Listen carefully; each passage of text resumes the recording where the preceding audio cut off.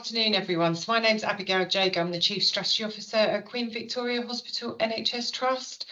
So we are in a really critical part, actually, of our strategy development. And I think just as we touch on these conversations, it might just be helpful just to give colleagues a little bit of context to Queen Vics. I see some Sussex folk on the call that will know this already.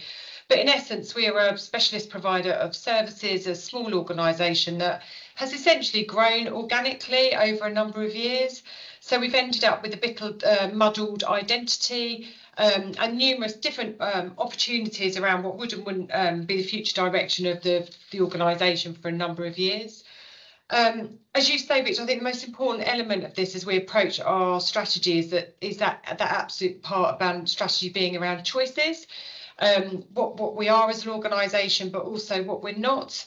And I think what we are in practical terms doing is really, I guess, looking at a very comprehensive overview of how we move forward as an organisation, first from a strategic perspective, but then that will obviously feed very much in terms of the operational delivery. So there is a complexity around Queen Vic in that we go across 3 ICBs, we have a fairly material spectrum element. We service 2 cancer alliances. We run services out of multiple sites. So it's a small organisation, but it's pretty complex. I think we've been really clear, I think, at the start of the process. So I think in order to be able to be in a position to be able to reach a state of being able to agree priorities, I think that point you raised, Rich, about really setting out the process at the start of the journey practically has been very, very key for us in our strategy development journey. And it's interesting just looking at your poll in terms of the board alignment, which is absolutely something which has been critical to our piece of work, but also the diversity of thought, not only across the organisation, but also across the system and more widely. So I think from our perspective, to really be in a position we can say what would be the priority of the future for this organisation. We've been very clear at the start just around the scope of the work. So we've very much spelt out this is what our strategy development programme includes and this is what it doesn't include. So some really practical transactional things to begin with. So we are developing a clinical strategy. We're developing an organisational strategy. This includes 9 enabling strategies. We've revised our vision, our values, and very, very supportive of the understatements, Rich. As you know, we're moving to that model, but really being very, very clear around this will be our whole new way of operating and doing that in line with the continuous improvement methodology. At the start, I think we need to be really mindful of the temperature of our organisation. So our organisation, I would say, was quite bruised from previous conversations, and we just needed to be really, really clear, I guess, really around the state of how people feel within the organisation, but also really mindful of the context within which we operate.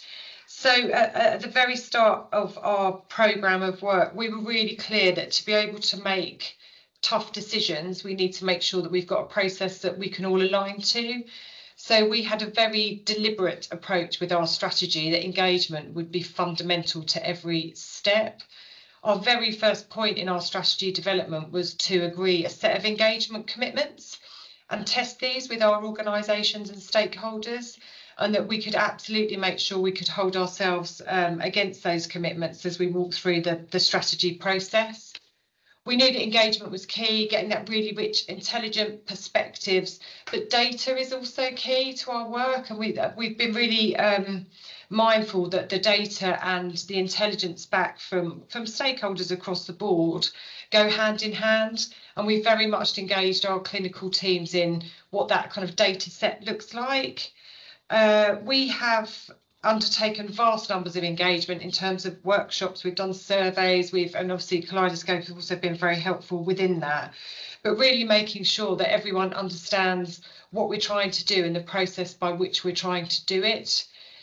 In terms of setting our first set of choices, we were really again deliberate to make sure that we wanted to make sure that we were very clear to our organisation that we were listening. Part of that, I think, is around the independence of what we hear. So we took the step of having our engagement feedback. So we had independent support to facilitate that, but we also had our feedback independently analysed by an independent qualitative researcher. And that gave us real strength, I think, not only with our internal stakeholders, but also with our board.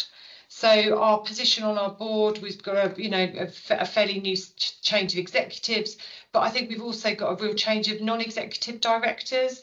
And I think taking the board on the journey through the priorities, I would say, has been absolutely fundamental. And just in practical terms, making sure we give and personally give a lot of time to individual discussions, forums, spending time with our board in its totality has been phenomenally important in, I guess, being able to move forward around the priorities. I think the engagement really, I think, gave us a real sense about what matters to people. And again, we're very deliberate in our engagement that we use people's own words. So when we held the workshops, we didn't summarise, that people wrote things down on notes. And so when we reflected back that information, people could hear what they say. We've spent a lot of time synthesising that information, really just to get to a point of, I guess, what the priorities are across all of our stakeholders.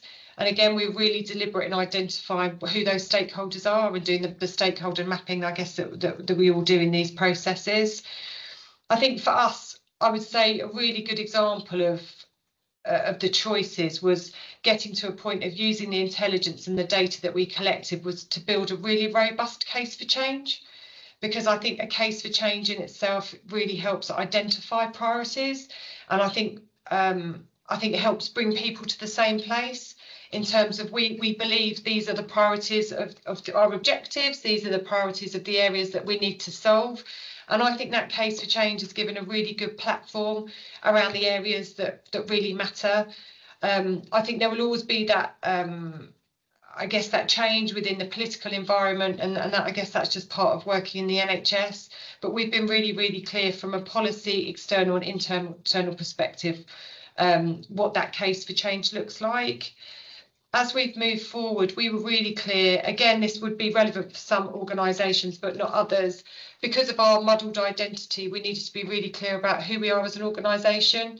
So our very first sort of point in our sort of early in the strategy development was really considering that organisational presence, I guess. So we considered a number of different options for us for a number of years. There's been numerous conversations around whether we should focus as an elective hub, whether we should just be a specialist provider of care, whether we should provide services to the local population. Lots of different elements that have always been, I think, mooted.